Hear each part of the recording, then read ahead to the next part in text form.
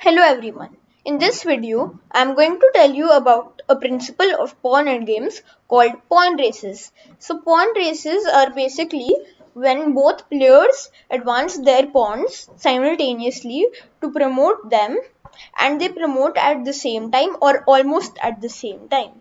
So I am going to tell you about the different outcomes of pawn races in this video. So let's get started.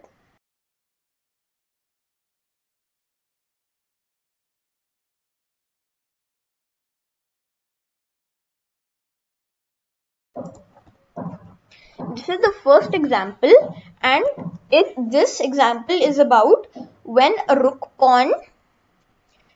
both sides have rook pawns to promote, then one rook pawn prevents the other one from queening, basically. So in this position, it's white to move, and white goes so a4, h5. Both players are advancing their pawns. a5, h4, a6, h3, a7, h2, and a8 queen. And now you can see that white has promoted to a queen. And now you might see the problem. Because these both were rook pawns, they both have different corners, but they're on the same diagonal. So when white promotes, white stops the promotion of black's pawn over here. Because if you promote, I can take. Okay, so that's about the rook pawn principle. Now let's learn about check. So when a pawn queens with check, then the other person cannot queen their pawn. So in this position, if it's white to move, then b5, h4, b6, h3, b7, and if h2, then b8 queen comes with a check, and this pawn cannot promote because it's a check. Then the third outcome is that the players get a queen versus pawn endgame. So if it's this position, then b5, g5, b6, g4, b7, g3, and b8 queen, and now it's a queen versus pawn endgame. Now that happens when one pawn queens faster. Then if they queen at the same time, then there is the skewer one. That is that now if it's white to move here, then b4, g5, b5, g4, b6, g3, b7, g2, b8 queen, g1 queen, and now you can see that both players have promoted to a queen.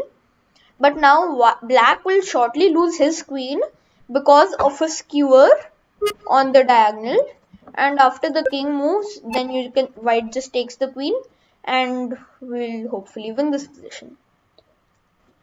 Then the fourth one is checkmate.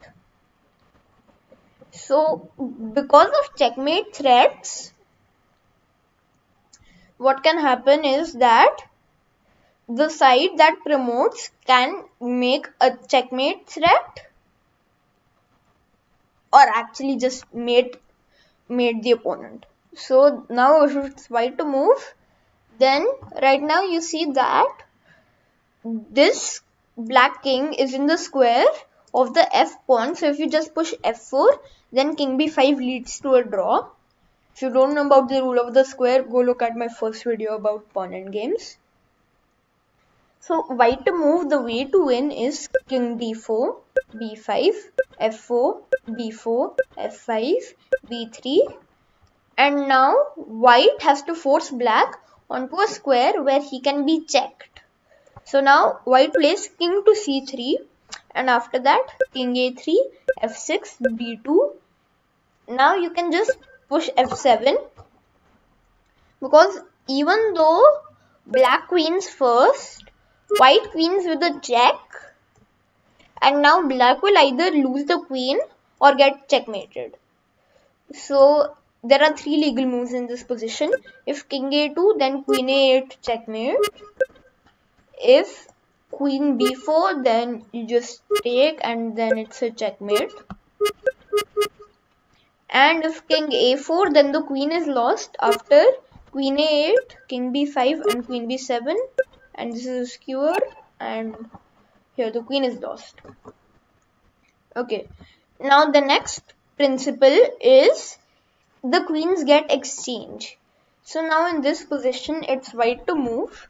So white plays b4, f5, b5, f4, b6, f3, b7, f2, b8 queen. And now if black promotes, then there is queen b5 check, which hits both the king and the queen. So black must take, and then after takes, and if you move the king, the queens get exchanged. But also now there is the first principle I told you, that is the rook pawn principle, that this pawn will promote before and stop the black pawn from promoting. Okay, and the last one is that you get a queen endgame. So like in this position, suppose b4 and g5, b5, g4, both sides are advancing the pawns. b6, g3, b7, g2, b8 queen, g1 queen. Now you get a queen endgame.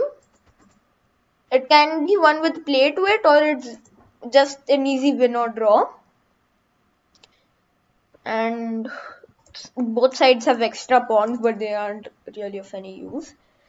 And so that is about pawn races.